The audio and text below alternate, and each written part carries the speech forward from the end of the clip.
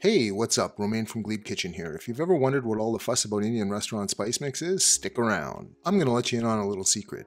There is no secret. This is just a few spices mixed together to make your cooking easier. I didn't climb the Himalayas to harvest spices under an August moon. I went to the store, bought some stuff, and here I am, same as any Indian restaurant would.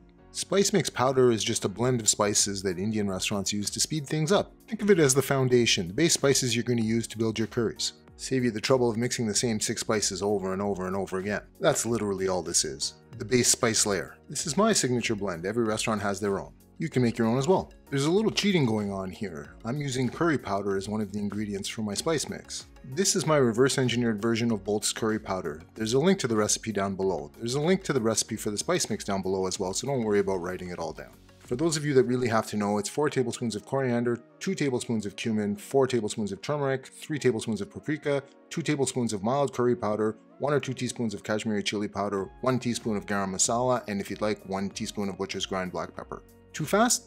Just click the link to the recipe down below. It's so much easier. Make sure you mix it up well. You want everything evenly distributed. When it's all the same color, you know you're done. Transfer it to a jar with a tight-fitting lid. I like these little mason jars, and keep it somewhere dark and cool. Assuming you started with fresh spices, this should keep for about a month. And that's it, Indian restaurant spice mix. So easy and so handy. If you've enjoyed this video and you'd like to see more of them, please subscribe or hit the like button. And remember, life's too short for bad food.